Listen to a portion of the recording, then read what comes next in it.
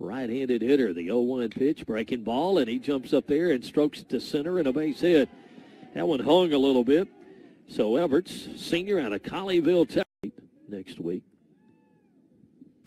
And that pitch is lined to right field, hit behind a runner and a base hit. And they'll have runners at the corners here with nobody out. Bonner, an 0-2 pitch, went with it and lined it to right. Bonner ready. To the plate it comes. Ground ball through the middle. Frederick can't knock it down. A base hit.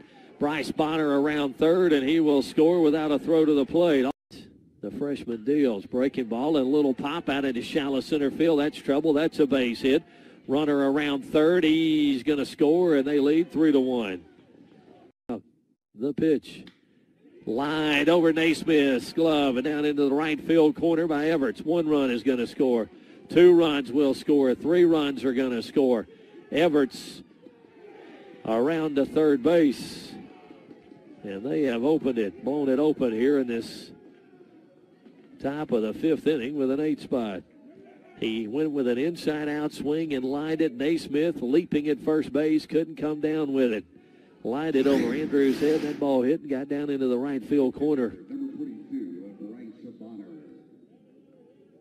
And the only question was, would tie the game at that point? 1-1, that sac fly did. He bunts it first base side. Naismith will field, underhand to first. Get it out there, but the run will score. It'll be a sacrifice. Total control of this one now.